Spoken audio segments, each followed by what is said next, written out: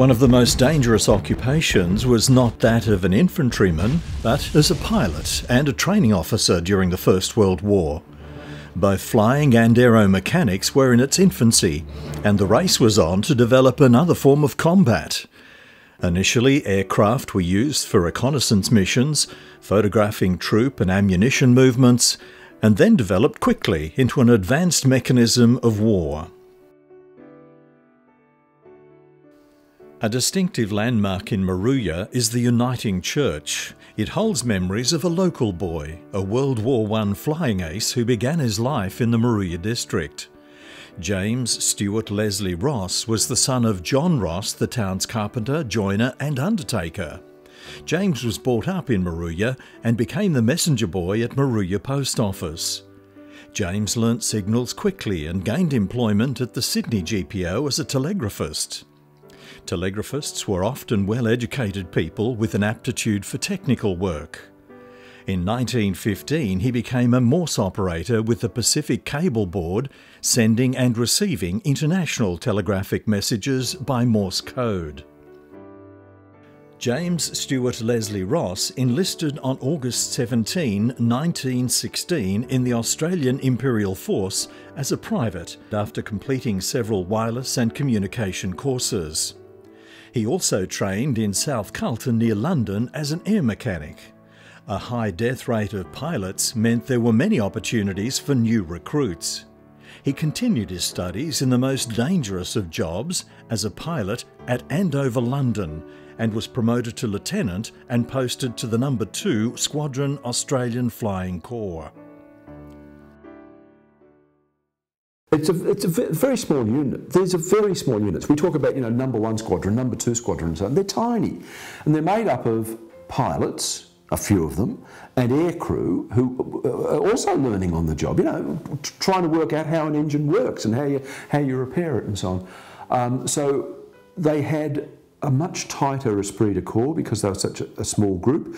They had a very intense understanding of their value. They did believe that they made a real difference and weren't being used as well as they could be. It's more daring do. That's why I sort of think the spirit in the AFC and the Light Horse is in some ways similar. The Light Horse is obviously much bigger, but even so, a regiment in the Light Horse is about half the size of a battalion in the infantry, so they're smaller and more fluid and sort of, if we make a charge, we can make a difference. And that's the way the AFC thought about itself too. If we fly cleverly and smartly and shoot them down, we can make a difference, and that's how they thought of themselves. So it's more romantic, I suppose, but incredibly dangerous. Life expectancy in the infantry wasn't that good, but it was vastly better than the AFC. Incredibly dangerous. No. 2 Squadron was heavily involved in the German 1918 Spring Offensive, then in support of the French during the German Summer Offensive in Marne. They also participated in the Allied counter-offensive of August 1918. The last major combat operation for the squadron was on November 9, 1918. It was a double-edged sword. Many mechanics and engineers struggled with the advancements in aircraft technology, and as a result, many accidents occurred, along with inexperienced pilots with very limited flying hours, combined with aircraft being shot down constantly, made it one of the most dangerous occupations of the war. The Australian Flying Corps was coincidentally begun in our winter of 1914. So nobody could see war coming in Australia, but they did know that air technology had to become part of our defence effort.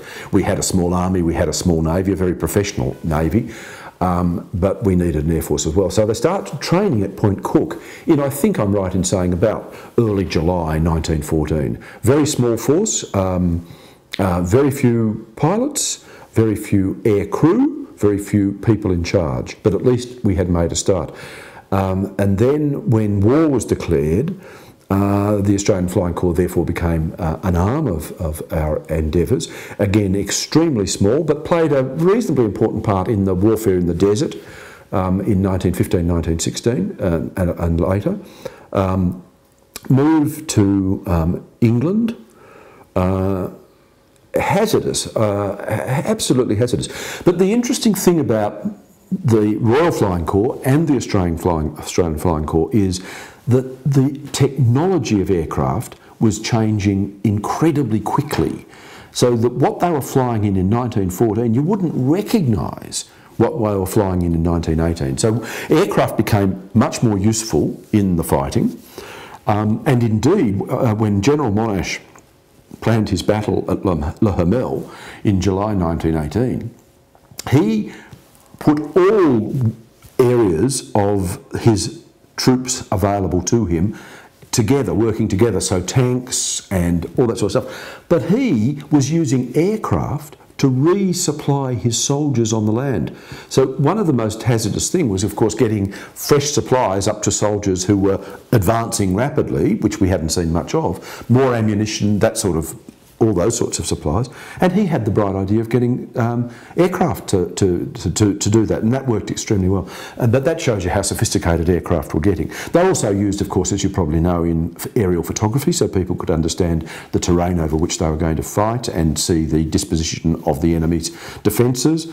They were used in bombing, in a sense. You know, I mean, leaning over the side and dropping a bomb out isn't that sophisticated, but that's what it was.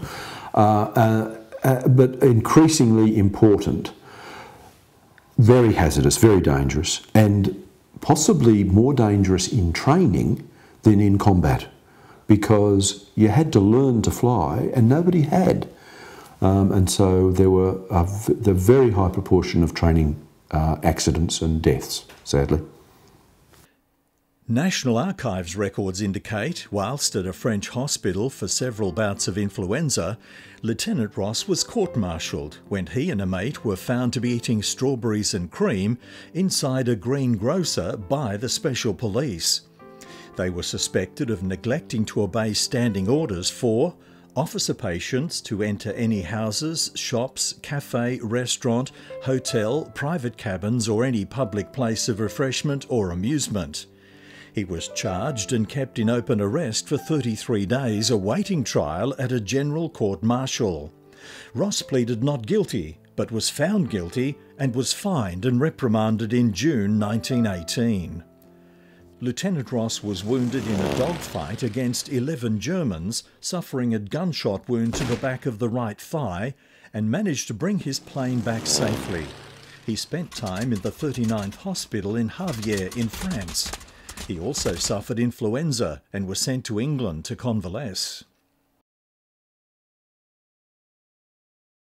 During the AIF demobilisation of troops from Europe to Australia, Prime Minister Billy Hughes offered a prize of £10,000 to the first flight from Great Britain to Australia via Alexandria, Singapore and Darwin to be completed within 720 consecutive hours, 30 days, before midnight on the 31st of December 1920. The air race was deemed to be for professional pilots only. In a strange twist of fate, Lieutenant Ross had all demobilisation leave orders cancelled and entered the air race by the AIF command along with other officers. Lieutenant Ross and great friend Lieutenant Roger M. Douglas, MC and DCM from Charters Towers, who also was an experienced pilot, chose an Alliance P-2 Seabird because of its newly developed long-range fuel tanks. Lieutenant Douglas, with Lieutenant Ross as navigator, left Hounslow Aerodrome at approximately 11:33 a.m. on November 13, 1919. About 11:40 a.m, the aircraft was seen over Surbiton, flying on a straight course in a southeasterly direction under the clouds which were low. Over Surbiton, the machine was flying normally when the pilot shut off his engine and the aircraft immediately went into a right-hand spin, just before reaching the ground. It apparently recovered, but again continuing the spin, crashed into a small orchard. Both Lieutenant Douglas and Lieutenant Ross were killed instantly. Air Ministry Accident Investigations Branch determined that there was no evidence that any fault in construction contributed to the accident. Lest we forget.